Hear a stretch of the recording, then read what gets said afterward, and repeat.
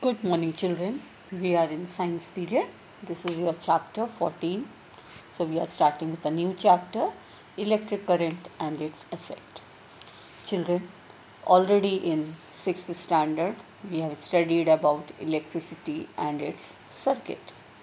So there, Buzo and Peheli, they have also made many circuits with the help of the components, such as the components that they used were the bulb, the cell, okay, they used the wire, and they have used the pin, okay, as a switch, and they have arranged for a circuit, okay, and so they have played a lot of games and they had a lot of fun, okay. So we will proceed further with the same, okay, and we will see how these components they play their role in the circuit formation, okay, either how they help in the formation of the circuit.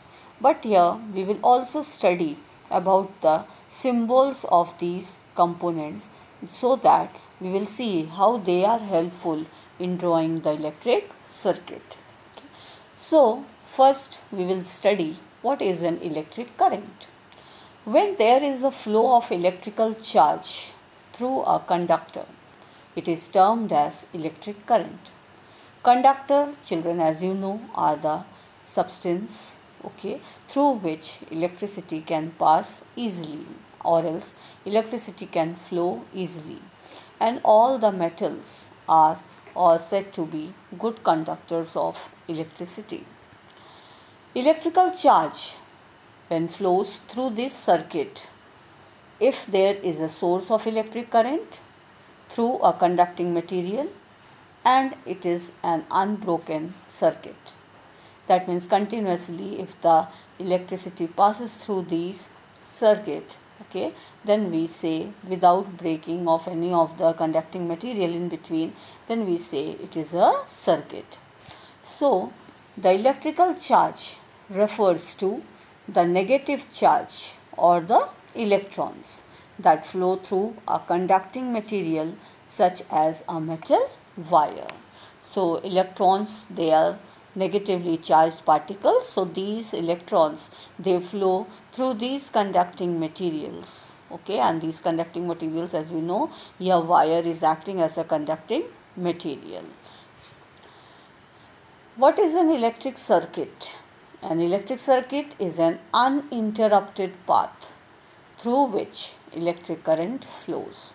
So when the electric current keeps on flowing, but this electric current is not at all interrupted in between, then it is said to be your electric circuit.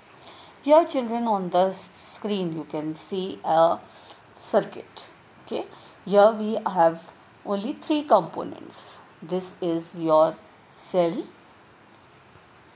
this is your cell, here we have the wire, this is your bulb.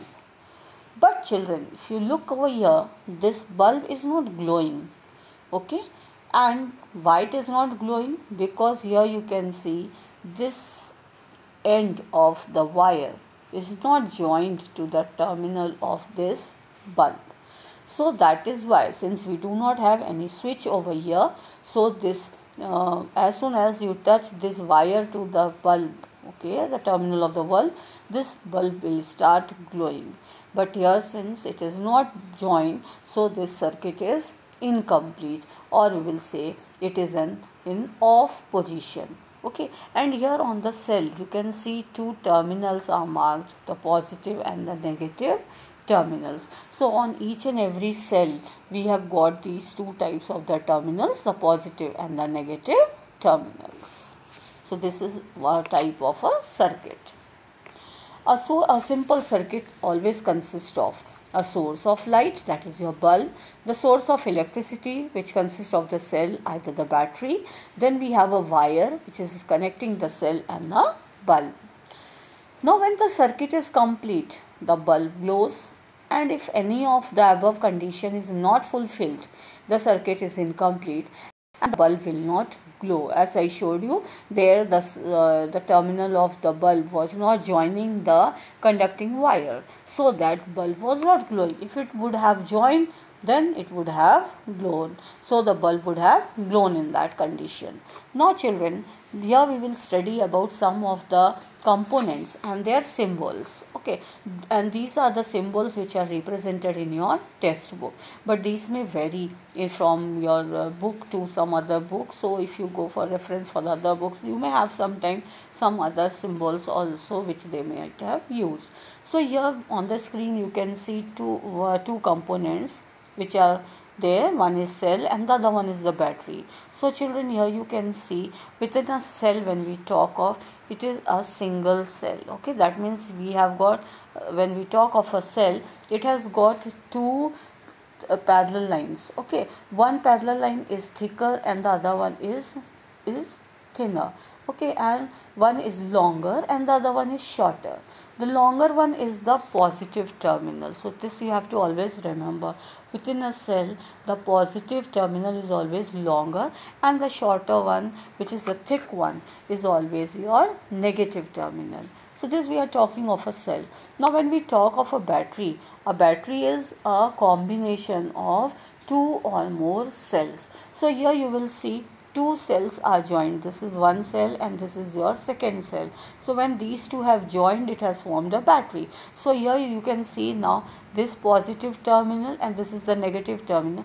Now this negative terminal is joining to the positive terminal of the other battery. Here also you can see this is very small. So here you can see how the positive is joining to the negative and the negative is joining to the positive and positive is again joined to the negative. So this is how it is connected. So this is the connection of your cell with to form a battery. This is your bulb. So bulb, as you know, this is the structure of a bulb, and that means the component bulb is in this way, and here we have the symbol for the bulb. Here we are talking of a switch. Okay, so in the first electric circuit you already saw that there we have used the pin as a switch, but here we have a normal switch. But here you can see when we are talking of a switch is always in two positions. One position is on position and the other one is said to be your off position. When we say the circuit is complete, okay, or it is your closed type, okay, two ways we can say. Either we will say it is closed type, it is in on position, or the circuit is complete. In that case the bulb will glow.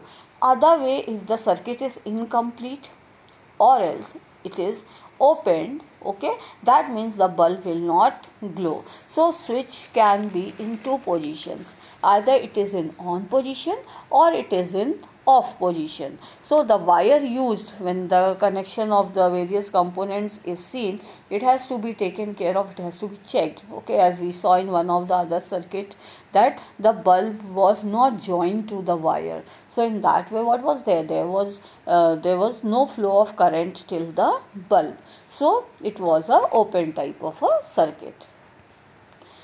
Here you can see the symbols for the switch. Okay, one is opened and the other one is closed. So once if it is opened, that means it is in off position, and here if it is in closed position, that means it will be in on position. So these are the two. This way you can say this is when the switch is open, it is in off position, and when it is in closed way, it is in on condition. Here we have a conducting wire. So wire is used, as you know, it is used to connect a bulb with a cell.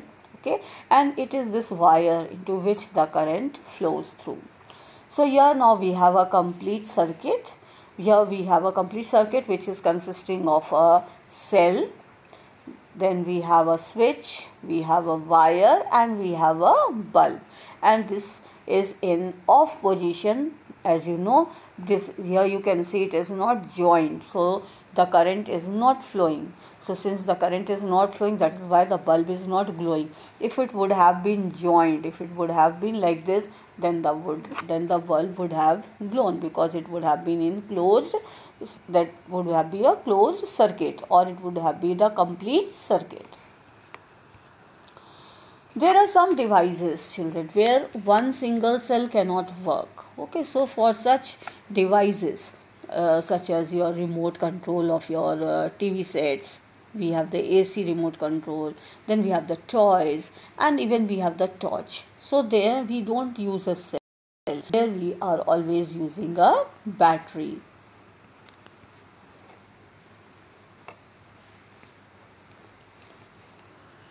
So there we always use a battery.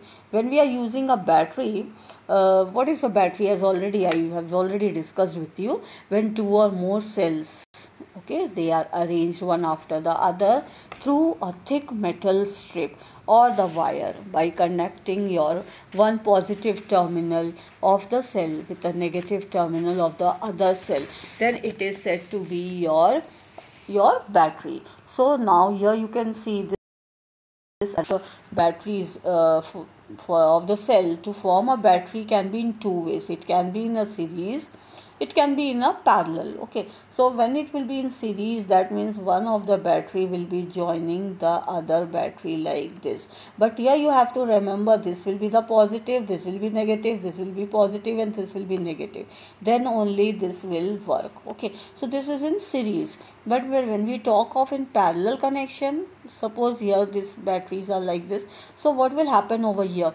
This will be joined to this end, okay, and this. So this will be a negative, this is positive, this is again negative, and this end will be positive. So this is your arrangement of your cell in a parallel way. Okay, so this is, but here you can see one thing very common, one thing you have to understand, that always a positive will be connected to a negative, and negative will be connected to a positive, then negative, then positive, and then negative, and this cycle will go on. It is not that, it can never happen that a positive will be positive and a negative will be connected to a negative. It will never work. So here again you can see the arrangement of the batteries, how they are arranged and how they are formed. So here you can see this, suppose this is the negative, this will be positive, this will be negative, this will be positive, this will be negative, and this will be positive. So this is the arrangement of the cell within a battery. Now Paheli and Buzo, they have understood what is a cell and what is a battery, but they have one question in inverters. They also have batteries, okay, but are those batteries the same as that the normal batteries? Are these batteries made up of the cell? So to answer this question, batteries used in the tractors and the trucks and the inverters is a combination of several cells. But the cells are not made up of the dry cells over here. These are the several sets of plates. Okay, sets of plates, children. And each set of this plate acts like a cell. So we say that these trucks and the inverter also have the batteries which are made up of cell. So you have to remember one thing at this stage, that these batteries of these vehicles are not made up of your dry cell, but they are made up of a set of series of many plates which behave like a cell, which acts like a cell. So children, I hope you have understood the difference between the batteries over here, the batteries that we use in the trucks, and the batteries that are made up of the dry cell. I hope it is clear to you now. So today we all have studied about the electric circuit, the components, the symbols of the component, and we also studied about the cell and the battery, its arrangement in series as well as in parallel form, and about the difference of the cell of the batteries that we use in the trucks and the tractors, as well as the batteries that are made up of by using the dry cell. Thank you. And before going home, you just have two questions with you. One is, how is a battery different from a cell? Second one, draw all the components along with the symbols used in the simple electric circuit. Hope so it is clear to you. Thanks children, and we will meet